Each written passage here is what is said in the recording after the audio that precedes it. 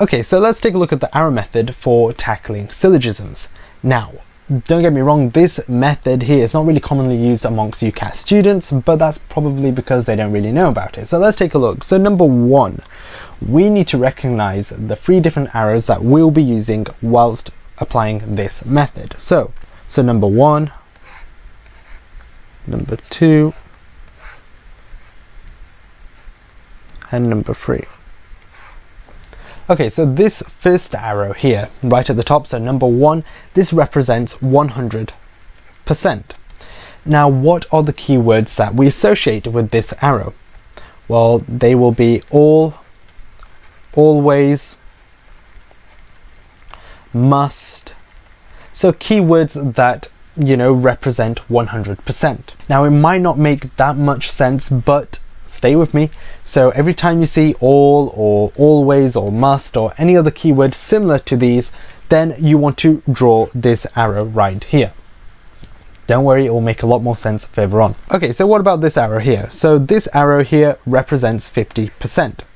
What are the keywords that we associate with this arrow? Well, they are some, many, sometimes,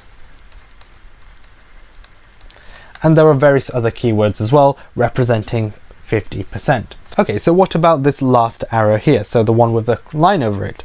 Well, this arrow represents 0%. So what are the keywords that come with this? Well, they are none, zero, no. So every time you see these keywords here, you want to be drawing this arrow right here. Every time you see some, many, sometimes, you want to be drawing this arrow right here. And every time you see all, always, must, you want to be drawing this arrow right here. Okay, so let's put this into practice. Now, how do we represent this information into our diagram? So using the arrows that we have right here. So step number 1, identify the keyword. So here it's some. So which arrow do we draw every time we see the word some? That is this arrow right here. So I'm going to write doctors, arrow, and then singers. And then because it says some, that means 50% or around 50%. So I'm going to draw the line coming out of it. Okay, so let's take a look at the second one. So all doctors are humans. So the first step once again is to recognize the key word. So here it is all. Now which arrow do we draw when we see the word all? So we draw this arrow right here. So the one that is a normal arrow. So how do we represent this in our diagram? So we're going to write doctors and then arrow humans. Okay, so let's take a look at these 2 diagrams here. So we've got doctors and singers. So some doctors are singers. So that's what this diagram is representing here. And the reverse, it can also be the same as well. So some singers are doctors. What about this other diagram here? So doctors, all doctors are humans. That's what this diagram is representing here. Okay, so what about the reverse? So we know that all doctors are humans, but are all humans doctors? Well, we haven't been given enough information here to say that all humans are doctors, but we can say that some humans are doctors. That's because all doctors are humans, and because they are humans, then that means that some humans are doctors. So let's do another example. So some teachers are blessings and some blessings are pencils. Now, some teachers are blessings. What's the keyword here? The keyword here is some. So we're going to draw this arrow right here. So we're going to write teachers are blessings. So some teachers are blessings. What about the second one? Once again, keyword here is some. So we're going to draw this arrow once again. So some blessings are pencils. So some teachers are blessings and some blessings are pencils. Now it would be a lot easier if we would merge these diagrams together. So just like with Venn diagrams, how they overlap each other, here we are going to merge the diagrams. So this is what the merged diagram looks like. So this is one separate diagram. and this is also one separate diagram, but because blessings has overlapped, we literally treat it as one, so we put down one blessings. Okay, so let's take a look at this example here. So why not you pause the video, have a go, and then play the video once you are done, and try and merge the diagrams together. Some people are kind, all doctors are kind. So the keyword here is some. So the arrow we are going to draw is this one here. So some people are kind. People are kind. What about the second one? All. So the fact that it says all, this is the arrow we are going to use. So all, and then some. So then all doctors are kind. So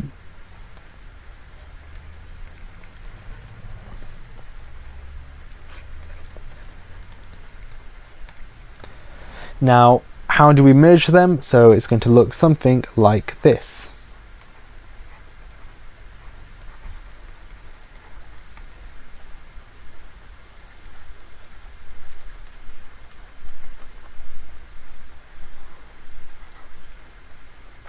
So this is what our diagram should look like merged. Okay, so let's take a look at this real life example here. Now, it's totally up to you whether you want to pause the video and have a go yourself, or you can watch me attempt it. So let's have a go. So no doctor is anemic, many vegetarians become anemic. So let's break it up.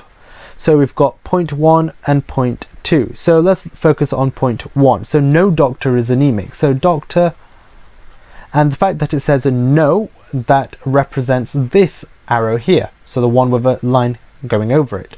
So no doctor is anemic.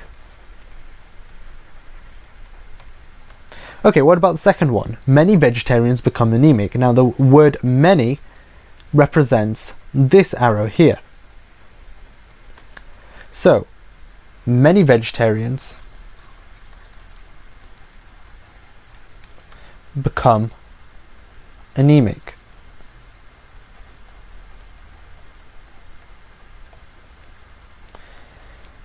Now, how do we merge these two diagrams together? Well, it should look something like this.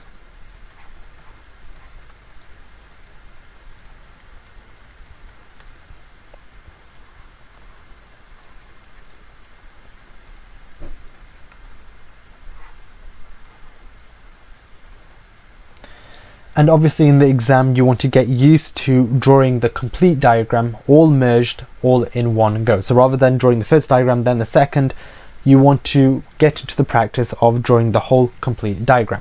Okay, so now we've got our diagram right here. Let's attempt each of these questions. So let's look at the first conclusion. So place yes if the conclusion does follow, place no if the conclusion does not follow. So the first one, no doctor is a vegetarian. So let's look at this. So does this diagram tell us that no doctor is a vegetarian? Okay, so there is a possibility that some doctors could possibly be a vegetarian if the vegetarian is not anemic, because as we know, no anemic person is a doctor. But there is no distinct relationship between vegetarians and doctors. It could possibly be that no vegetarians are doctors. So we don't really know, or no doctors are vegetarians. We don't really know for sure. So the answer to this would be no, we don't really know, because there's no solid evidence here suggesting that no doctor is a vegetarian.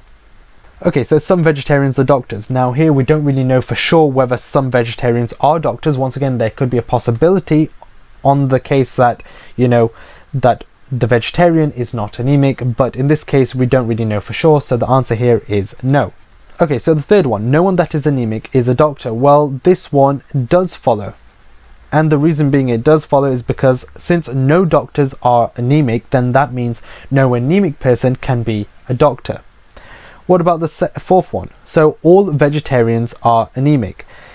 We don't really need to look at the diagram for this one, because it says here many vegetarians become anemic. It doesn't say all vegetarians are anemic. So with this one, the answer will be no. An anemic vegetarian cannot be a doctor. Well, this answer, an anemic vegetarian cannot be a doctor. Well, the answer to this will be yes, that is correct, because as we know from here, no doctor is anemic, so absolutely no doctor can be anemic. And so an anemic vegetarian obviously cannot be a doctor.